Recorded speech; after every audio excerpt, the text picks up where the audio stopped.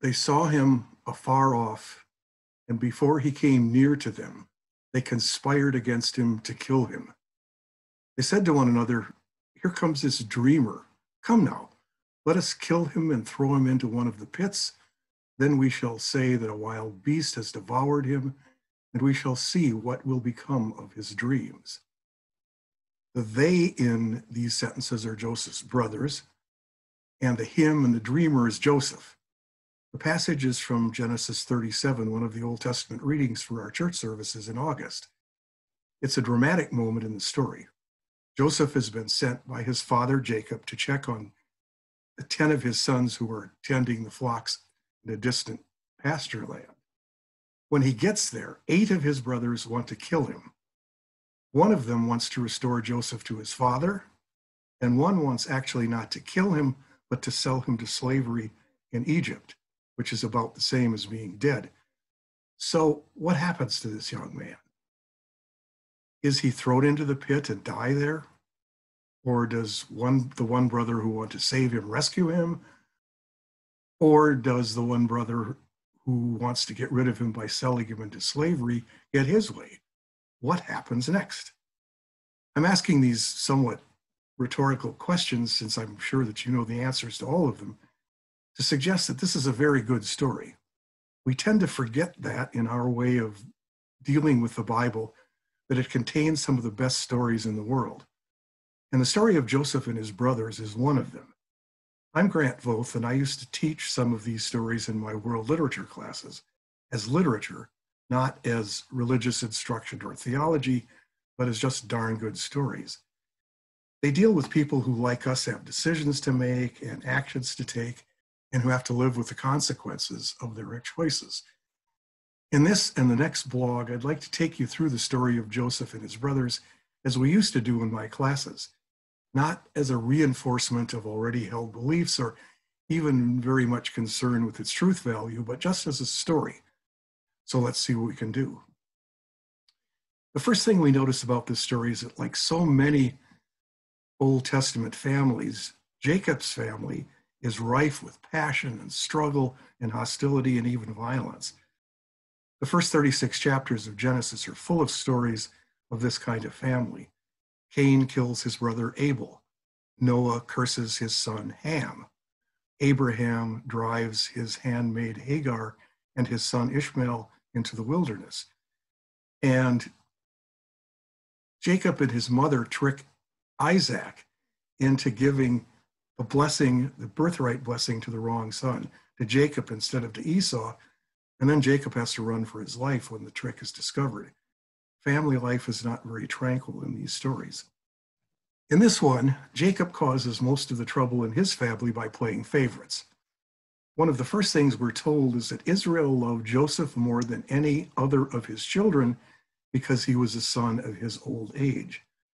That's a plausible explanation, but if we know Jacob's earlier history, we remember that he wanted to marry Rachel, the younger daughter of his uncle Laban, and he worked 7 years as an indentured servant to win her, only to be tricked on his wedding night into marrying Leah, the older sister.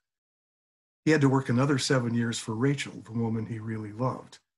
Jacob's other 10 sons are from Leah and 2 handmaids, but Rachel, in Jacob's later years, gave him Joseph and Benjamin, and whom, though he winds up loving them in a way that he never does his other sons, because they are the children of his true wife, the one he really loved. The other 10 sons know this too, and they know why Jacob loves Joseph more, but it probably doesn't make them feel any better about watching Joseph get all the family privileges while they do all the work. The text tells us that when his brothers saw that their father loved him more than all his brothers, they hated him and could not speak peaceably to him. The special sign of Jacob's favoritism is the coat of many colors he gives to Joseph. We don't know exactly what that coat would have looked like, but it's a big deal. It's a sign of status. It's a way of showing that the wearer is a really important person. And when we first meet Joseph in the story, we recognize him as a pampered child, as a spoiled child. He brings ill report of all that his brothers are doing. That is, every time the brothers do something wrong, he goes home and tells his dad about it. And he insists on sharing his dreams with his brothers, dreams in which their 11 sheaves bow to his one sheaf, or 11 stars and the sun and moon bow down to him, implying that one day he will be he will rule over them. His brothers already don't like him, and these dreams he tells them about make them hate him even more. Still, we don't recognize precisely how much they hate him until he's sent by his father to check up on his brothers, who are tending the flocks at some distance from home. When they see him coming toward them in his magnificent coat, of course, they actually decide to kill him. They really don't like Joseph at all. At this point, two brothers step forward to try to ameliorate things a bit. Reuben says to throw him in a pit, and the narrator tells us that Reuben wants later on to come back and rescue Joseph from the pit and then restore him to his father. And Judah says they really shouldn't shed a brother's blood, so why don't they simply sell him into slavery, which has some cash value as well. Both Reuben and Judah have good reasons for their suggestions that have nothing to do with caring for Joseph. Reuben is in Jacob's doghouse. We don't have time to go into all of the details, but if you want to know why Reuben is in such disgrace with Jacob and why he needs to win back his father's approval, read Genesis chapter 35 about the time that Reuben more or less rapes Bilhah, one of Jacob's handmaids and the mother of two of Jacob's sons. Judah, on the other hand, is angling for top spot in line for the family blessing, or birthright. That is, becoming the special bearer of Yahweh's promise to Abraham and then passed on to Isaac and Jacob, the promise of becoming the father of a great nation. Reuben is the oldest, and so technically he should get that blessing. But Jacob, because of the Bilhah event, has good reason to think that Reuben can't be the bearer of this special blessing. Simeon and Levi, the next two sons in the birth order, are also in trouble with their father for the stuff they did in the really bloody story about Dinah and the men of Shechem in chapter 34. Both chapters, by the way, make for some racy and exciting reading. All his sons know that Jacob wasn't the elder son, and so technically he isn't the one who should have received that blessing. But he did, so that being the oldest boy itself isn't enough. So Judah figures that with Reuben, Simeon, and Levi out of the running, he will be in line for the blessing if he can just get Joseph, Jacob's favorite son, out of the way, but without actually killing him, which he's reluctant to do, unlike the other 8 who seem satisfied with having Joseph die in the pit. Judah's plan more or less works. A bunch of Midianite merchants find Joseph in his pit and sell him to some Ishmaelite merchants on their way to Egypt. The Midianites get the money, but the brothers get rid of Joseph without actually having to kill him. The brothers then go ahead and stain Joseph's coat of many colors with blood of a goat and show it to their father, who assumes that Joseph has been eaten by a wild beast. That's the end of Joseph as far as Jacob concerned, and he's heartbroken. We know, however, that Joseph is still alive and that the story follows him to Egypt, where he turns out to be the kind of young man that we wouldn't have predicted from his earlier appearances. Thomas Mann, in his novel, Joseph and His Brothers, guesses that experiencing the full extent of his brothers' hatred of him, realizing they hate him enough to kill him, and then spending time in a pit thinking that he was going to die, forced Joseph into some real soul searching, which accounts for why he seems so much more grown up when he gets to Egypt. Potiphar buys him and very soon recognizes something special in his new slave, some strength of character and some real gifts. He hands over more and more of the running of his estate to Joseph until he turns everything over to this extraordinary 17-year-old slave.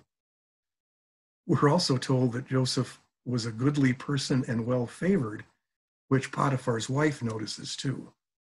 The episode in which she tries to seduce him is really nicely done. In our text, she simply says to him, "Lie with me." Well, she must have said more than that, and there has to be more to the story than this.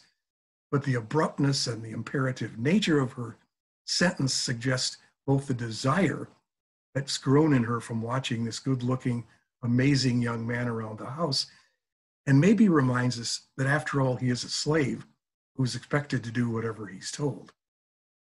He escapes from her, but as he's leaving, she grabs his garment and later uses it to convince the other slaves and her husband that Joseph attempted to rape her revenge on him for refusing her offer. And so Joseph winds up in jail, which is pretty much rock bottom for an Old Testament slave. A Old Testament hero, a slave wasting away in a foreign prison. We could guess from the fact that he's imprisoned rather than executed, which Potiphar could have done, that Potiphar cared enough for Joseph to soften the punishment as much as he could. The jailer very quickly recognizes the same things that Joseph that Potiphar did, and before long, Joseph is actually running the prison. There's something about this young slave that everyone recognizes as extraordinary. And in addition, he has a gift for dreaming and interpreting dreams.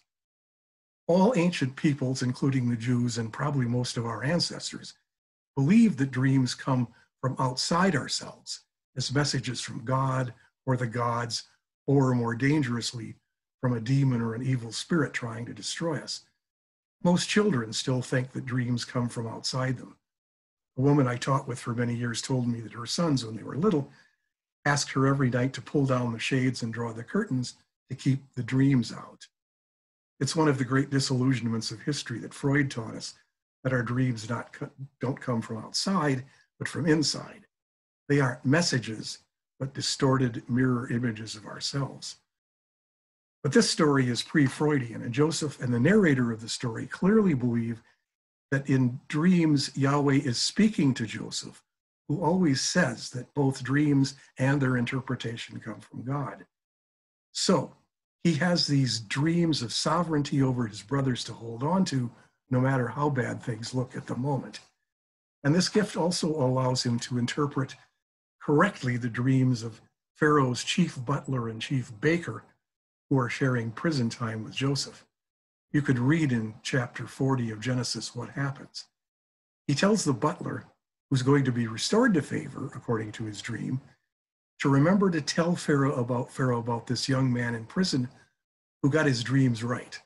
But like most people, the butler is so happy to be restored that he forgets all about Joseph, and 2 more long years have to pass before Joseph's gift is needed again. When that happens, Pharaoh has 2 dreams that none of his dream analysts can interpret, and the butler finally remembers the young man in prison who's good at dreams.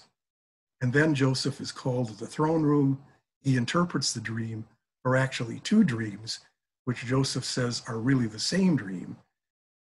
Amazed and stunned both by the dream interpretation and by the young man himself, Pharaoh makes Joseph Secretary of Agriculture, somehow recognizing in him the qualities that had led Potiphar and the jailer to turn over all their responsibilities to him. Joseph is to collect food during the 7 years of plenty that Pharaoh's dream predicted, and then distribute it during the 7 years of famine that follow. At this point, Joseph's story is a stunning and amazing success. Like Horatio Alger, he's risen not once, but twice from being misunderstood and undervalued and thrown into the pit and sold into slavery and imprisoned for something that he didn't do, to being recognized for the extraordinary good young man that he is, and one with a gift for dreams. If this were just Joseph's story, and it was a story only about Joseph, it could end here. But this isn't the whole story, and even his part of it has a long ways to go. What follows is a story that's told over and over in the Old Testament, the story of how Yahweh chooses one person, sometimes not a very likely one, to save his people. Joseph still has a long way to go and much to learn, as do we, as we read the rest of the story. We get to all of that next time. So please, before the next blog, if you have a chance, read the story of Joseph, which is chapters 37 to 44 in Genesis. You could skip chapter 38 unless you want an interesting side story about Judah, and then come back to hear some of the reasons why this has been called the best short story in the Old Testament.